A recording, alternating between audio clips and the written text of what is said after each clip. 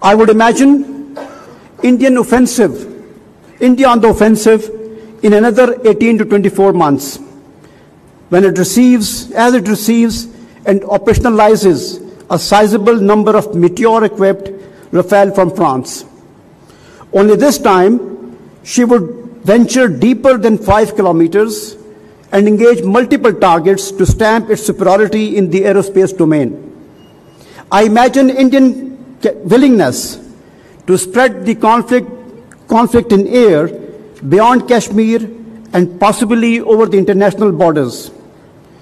The future confrontation in South Asia will start from space and cyberspace before transitioning to airspace and ultimately, if at all, to sea and land. It could also end up in exchange of missiles before becoming an all-encompassing open conflagration.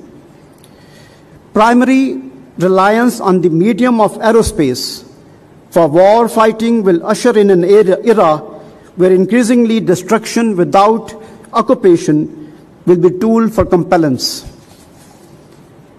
Military victory